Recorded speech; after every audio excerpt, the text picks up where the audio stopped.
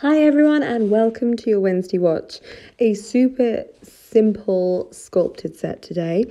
I've already prepped these nails and you've seen I've just wiped them with a little bit of acetone. I always wipe with acetone before I do my sets because it dehydrates the nail plate, it cleans it, and it also, I've spoke about how it can highlight if I haven't done my prep correctly. So anything's still shining, I need to go back in and do it. So that's what I've done. I've just wiped the nails with acetone. And now I'm going to go and fit my forms. Now, not a lot of tailoring's going on with this forms fitting today because my client doesn't want much of an extension to her natural nail and she wants them quite rounded. Naturally, I tried to push her into the direction of almond, trying to make them a bit narrower, but no, she wanted them rounded. So that's what we're doing.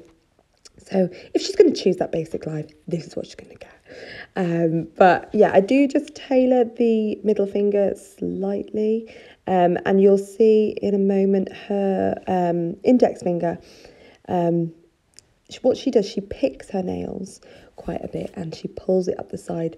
So when you're sculpting, you're trying to identify the corners of the nails and tailor the form to fit those parts. But so you'll see here with her finger, on that, if you're looking at the nail, the left-hand side of it, the natural nail is pulled right up high, and the nail grows in that kind of direction. So because we're sculpting, we can correct that.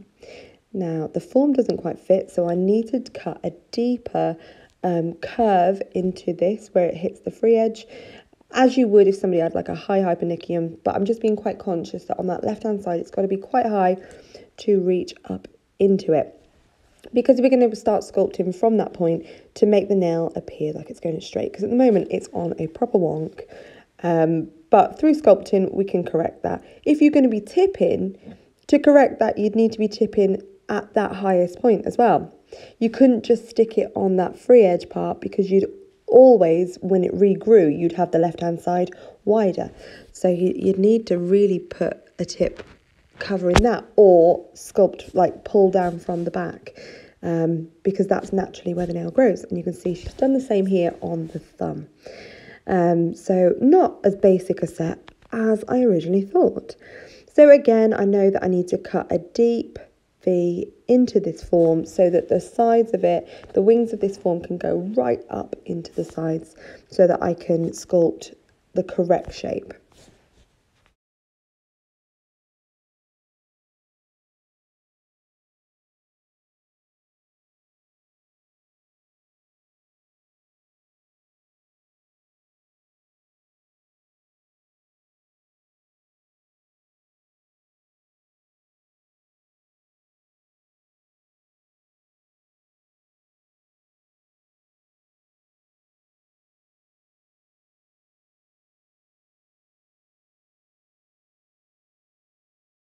So all the forms are on, I'm happy, I'm dehydrating the nail plate, and then I'm using an acid primer. I don't do this before I put the forms on because there is a chance that you are going to touch the natural nail. And you know that if you touch the natural nail, your oils from your fingers are going to seep into all that perfect prep that you've already done. And we know that prep accounts for 70% of these nails lasting. So we need to do everything that within our power to make them do so. So yeah, I'm dehydrating and priming after. Right, here we go. I am using pink opal from Glitterbels. You can see I'm using the tip of the brush to make the back of the bead nice and flush. And then I start to stretch it down, down, down, down. So it's kind of like a pull-in motion with my brush. Yeah, and then because it's just a rounded shape, I'm just doing that all with my brush, just shaping it round.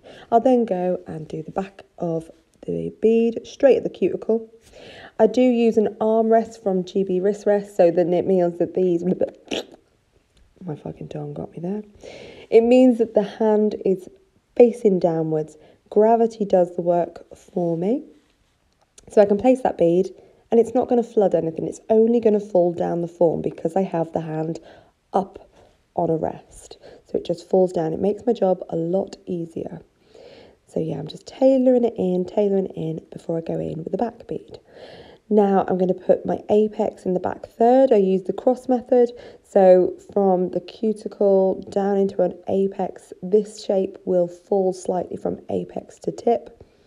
but this apex has not got to be huge.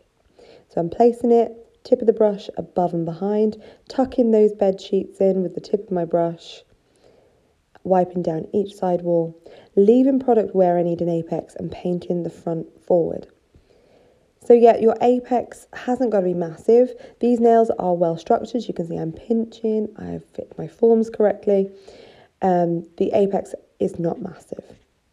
So again, tip of the brush above and behind, stretching it over the whole of the nail, ensuring that you get those stress points, which is the corners of the nail from the free edge. A lot of the time, if a client's nail will just snap at the free edge, it's going to be our fault, usually, that we haven't put the right amount of product there. Or the other thing that we could have done is we haven't tailored our forms correctly. So at the end of the set, you look and you think, gosh, that looks a little bit too wide. We haven't tailored, we haven't pinched, we think it's too wide. So we get the file in and we're filing. And we had put the right amount of product in. But because what we were applying onto was too wide, we've filed everything away and we've then weakened the structure. So those stress points that I mentioned, they've now become weakened because we've filed away too much product. Make sure that your form is as narrow as your natural nail. And that's that. So yeah, I'm going to let you continue watching the rest of this. There is a little bit of filing as well.